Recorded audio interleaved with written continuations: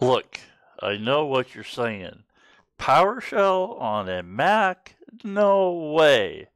Well, in this video, we're going to show you exactly how to install PowerShell Core on a Mac OS. First thing we need to do is install a package manager. Mac OS, unfortunately, doesn't come with its own package manager. And we're going to install the most popular one, Homebrew. It will add not only a package manager, but a lot of features and Unix type utilities that Apple seemed to have missed. So in order to do that, we'll type in the curl command, pull it down from the GitHub, go ahead and press return, enter my password. Now this will take a few minutes and I'll see you when it's complete.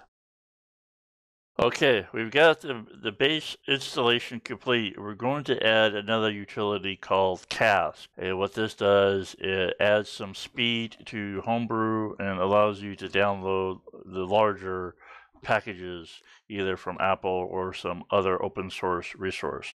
So in order to install Cask, we type in the Brew command. And we'll get that utility installed.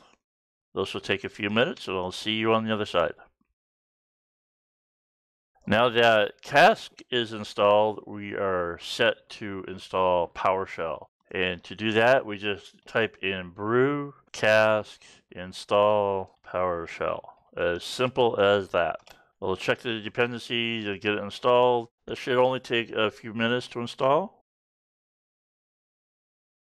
Enter my password. I do need super user permission to do this. And there you go. PowerShell has successfully been installed. In order to check the version, we go ahead and start by entering PWSH.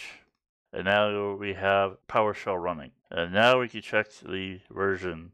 As you can see, we now have PowerShell version 6.1 Core installed on Darwin 16.7. Thanks for watching.